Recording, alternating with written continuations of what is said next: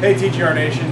Last week we posted some photos on my Instagram and on Facebook of Jacob Pearson washing some ball python eggs. We had a lot of questions that came from that, kind of like, why do we do it? How do we do it? What's the solution we use?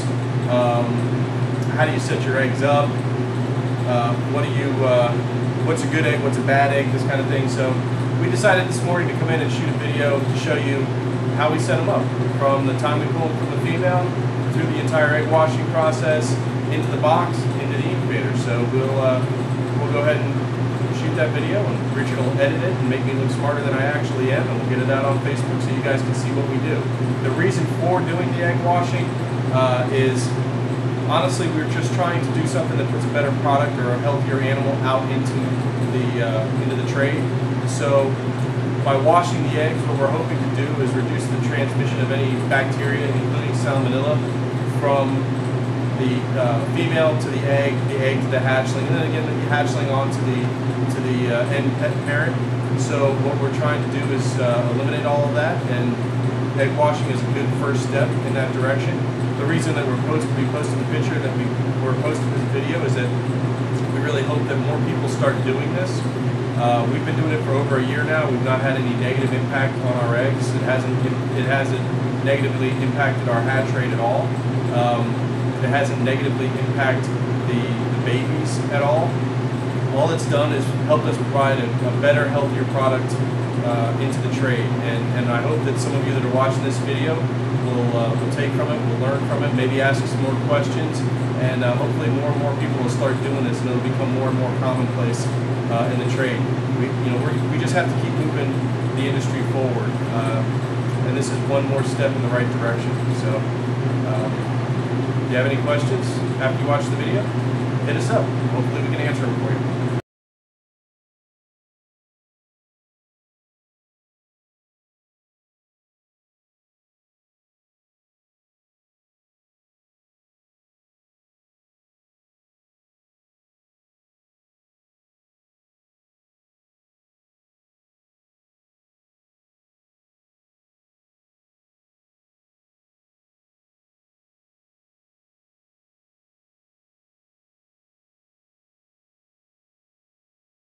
First thing we do is we find a girl who's got eggs.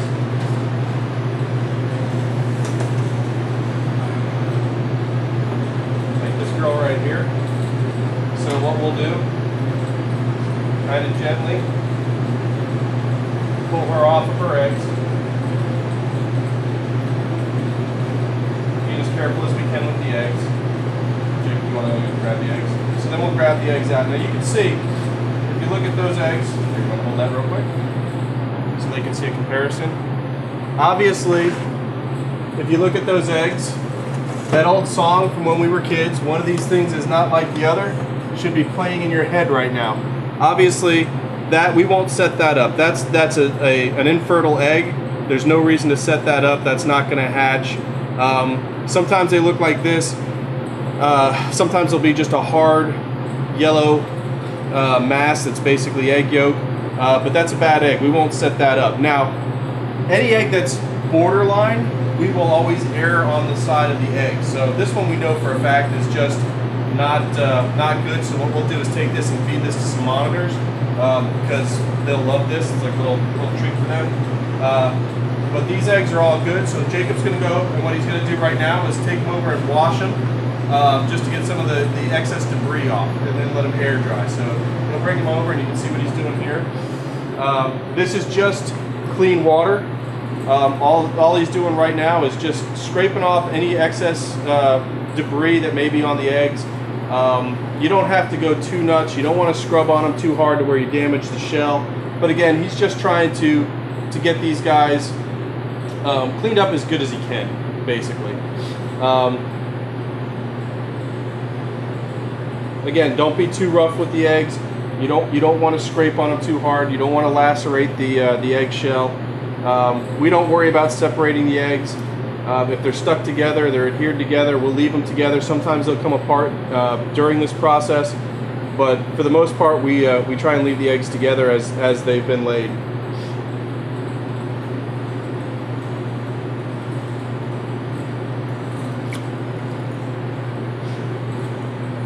Once Jacob gets them out of the wash, we'll let them air dry right here. He'll go get some more clutches and fill up the rest of this tray, and then we'll continue the process.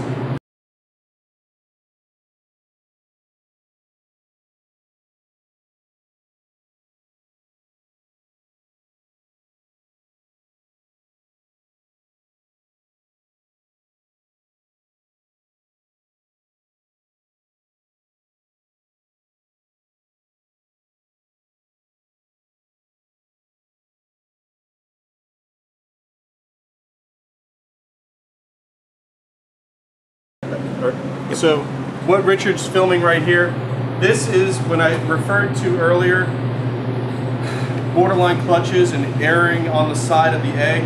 This is what I would refer to. So there's a good, this one may hatch, that one may hatch, that one most likely won't, but these are what we would refer to as borderline eggs. If you come over here and you see, if you compare these eggs to these clutches, you can see that these eggs are, again, really borderline,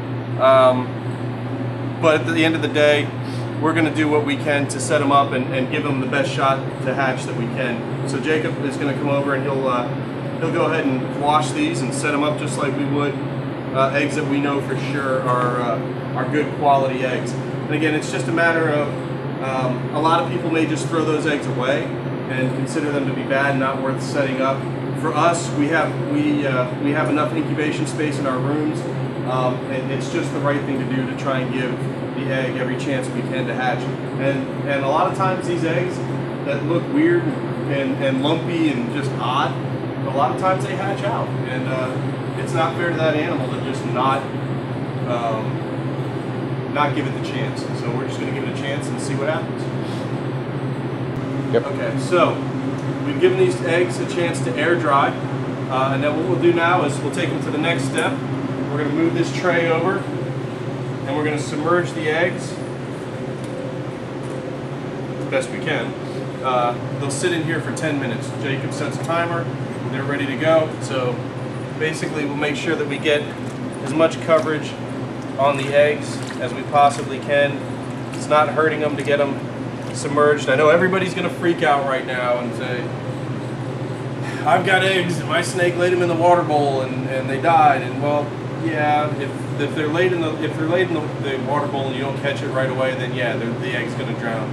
But in this case, it's a very controlled time limit. They're set here for 10 minutes, we found that there's no negative effect on the hatch rate. We've been doing this. We've been experimenting with this for well over a year now, and we've had absolutely no significant movement one way or the other in hatch rate. So this system has had no effect negatively on our hatch rate.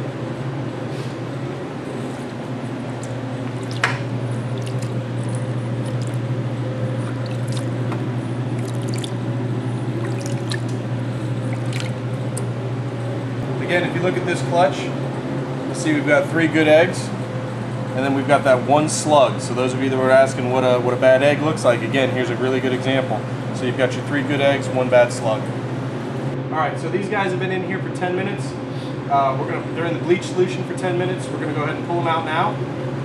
Let them drip off a little bit here, kind of pat it off. And then we're gonna move them right over here to a clean water pan. All right.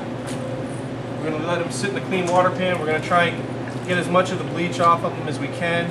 Rinse them off real well.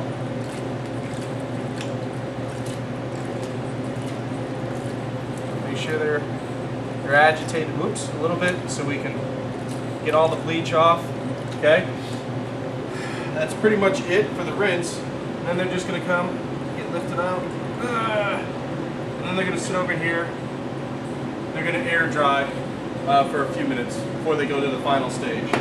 All right, so our bleached eggs have air dried at this point, and we're going to move them over to the next step, which is taking them and soaking them in Baquacil. This is the final step. It's just the same as if we were soaking them in the bleach. We're soaking them in the Baquacil solution. and we'll leave them there for 10 minutes. While we're doing that, while these guys are soaking, Jacob's going to take this next set out. He's going to rinse them off and let those air dry. So, these guys have been in the Baquacil now for a solid 10 minutes. So what we're going to do is go ahead and pull these out.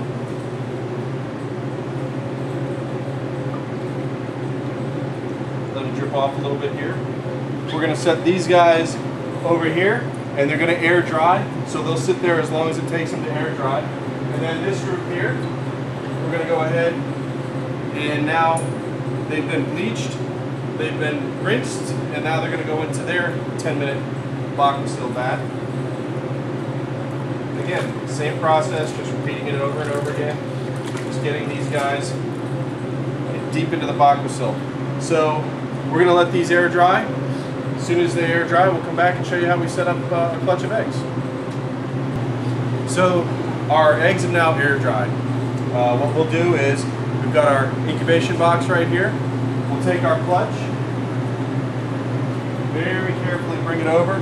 We're going to set it on a paper towel, gently press down. All we're doing with this is trying to get some of the excess moisture off the bottom of the eggs. You can see there's some extra moisture there. Bottom of the eggs are, at this point, fairly dry.